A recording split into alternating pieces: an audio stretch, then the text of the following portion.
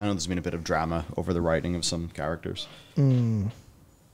To me, that's mostly just been like Rathian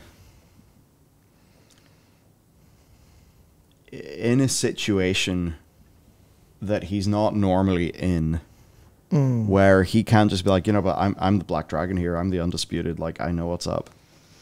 Because now there's other Black Dragons there who are also like powerful and important, and just feel like the writing of some of those characters, and as well, they are all being impacted by Aberrus. Yeah, and the Whispers. Yeah, I know people don't like that. I know people go, "Oh, it's just corruption stuff again." But I think that's why when I was talking about it being any Black Dragon story has got to involve overcoming Whispers. Yeah, but it's ultimately like they seem to be acting out of character. But the point is that they're acting very in character. It's just not the character they usually show. It's that emotions and tensions are there, and they're no longer able to be sitting there going, "Well, I'm actually fine to. I'm chill. I'm in control here." Sibelian's never had his authority contested. Rathion's never had his heritage contested, and Abyssian's never had people not listen to him because he's like the village elder of High Mountain for so long. I'm sure whenever people had disagreements, he went, "All right, well, we'll get this sorted."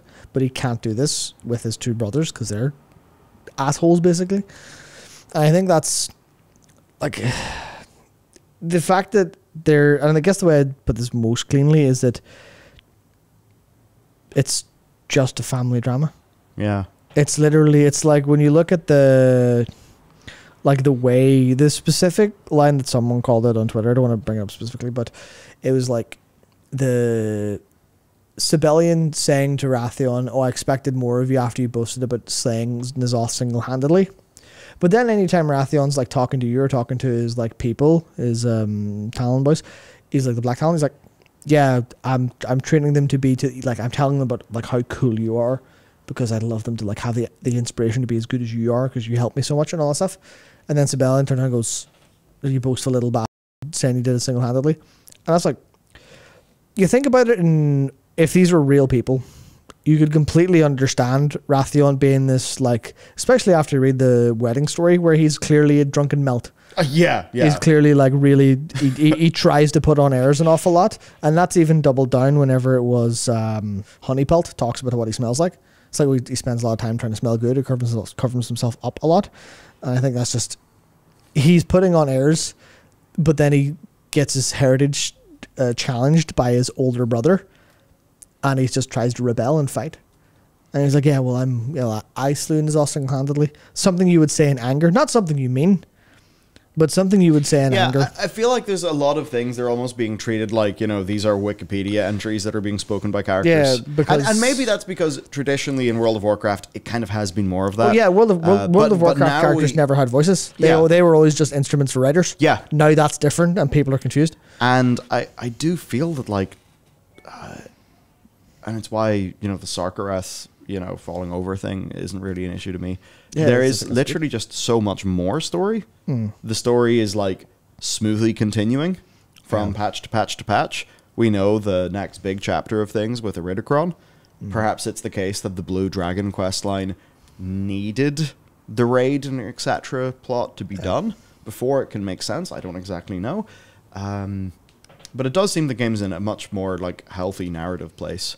They actually have the space to tell their story now. Yeah, and I think one of the issues I think they have is they're doing that, and they're almost doing it a little bit too hard, where they're putting a little bit too much subtext, and they're having a little bit of like, I think people would very much need like a word of God kind of character to explain things a little bit more clearly. Yeah. It's like, I'm not a real fan of that because I'm able to follow, and I like thinking, well, why would Rathion say that? Oh, that'd be great. I just got confused at the whole slay N'Zoth single-handedly. Yeah. Because from my reading, there was no way that the game was ever claiming that is what, that he like fully meant that. Yeah, it was or that like that is now what the developers say is canon. Yeah, it's the stuff the way I think of it in my head is, it's the stuff that disagreeing family members would shout at each other over a Thanksgiving table. Like that's the way I have it in my head, where it's like Yeah. they're clearly emotional because they're both trying to worry about that stuff. Rathian's a braggart. Yeah, exactly. Yeah. Exactly. And Sibelian is cold because he grew up that way, because he had to make the really hard choices to survive on Outland.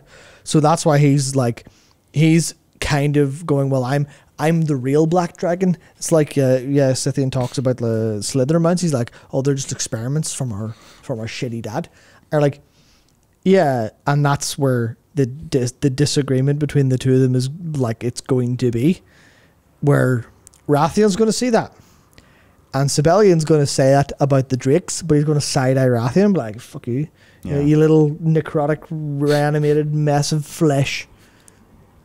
You're like an abomination, like Kurog called him in the story, and that's clearly digging at that parts, at the stuff that you sometimes think about, but it's clearly like a dark or like kind of intrusive thought, where it's like, if you say you have a family member who's adopted, and like that doesn't bother you, however, it is true. So when you're angry, you might want to say, well, fuck you, you're not even real family. And that's like so tropey for a movie thing. But that's exactly what it kind of feels like here. Where it's just, yeah, Rathian, what are you, little piece of just shit sewn together? Like, who the fuck are you? Whereas Rathian's like, oh yeah, you run away in Outland, you big dumb fuck. And the Abyssian's like, stop fighting, boys. And they're like, who are you? You're hiding in High Mountain, you useless fucking rat. And then Emberthal shows up and they're just like, you're not even a dragon. And you're like, but they're all family and friends. But weird about Abyssian. Yeah, I feel like Abyssian to a lot of people does make sense as like, he is the person who would probably do the best job at actually leading a faction. Of course he would, because he's not shown the same immaturity the other two have. Yeah, different types of immaturity, and you might argue that it's a little bit tropey, a little bit cliche to go, who should lead? The one who doesn't want to lead. But that's the way the story's building, and it's sold that fairly. Bran Stark will win the Game of Thrones. Yeah, it's like it's a little bit. Which would have been fine. The problem is how they did it. Yeah, like it's a little bit cliche potentially, but it's the way the story's been going, and I think they've sold it convincingly. Where every time they have a conversation, I'm just like, maybe Sibelian, but Abyssian seems like the better shot. Yeah, I've always felt that, and I think they've kind of.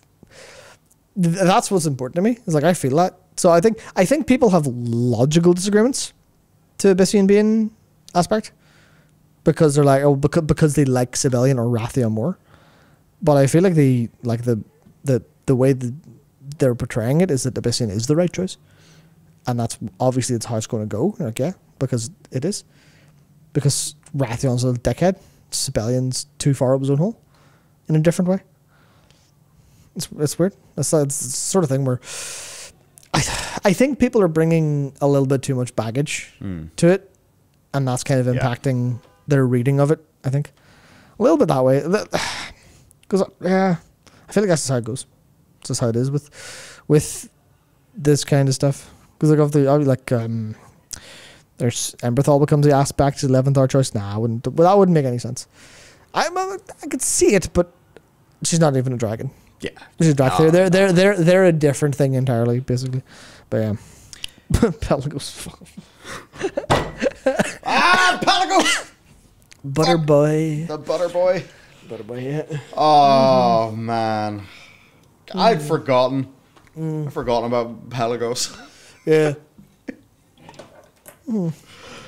Yeah. Yeah. So.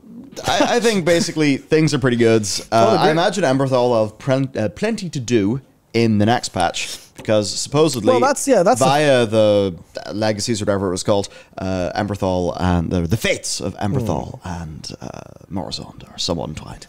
Yeah, well, that's the thing even about 10.1.5 is the augmentation spec doesn't come back out of nowhere. Yes. And you don't go and unlock it yourself. Other characters do that for you, which I think is stellar, because I was immediately laughing like fuck whenever at the end of the campaign, it's like, Emberthal and the Abyssian are standing outside, like, are you not going to chase him? They're like, nah, I'm not going to there. The fuck? That's a raid. I don't want to fight.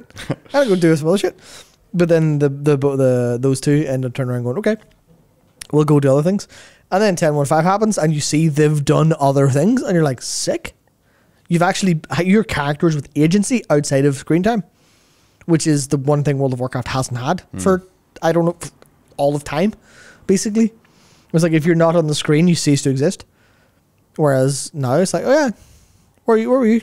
Oh, we're just off, we're just off restoring the Black Dragonflight essence to the Drac there. You're like, fuck, right, fair enough. Actually, fair enough. Right? Yeah. Nice.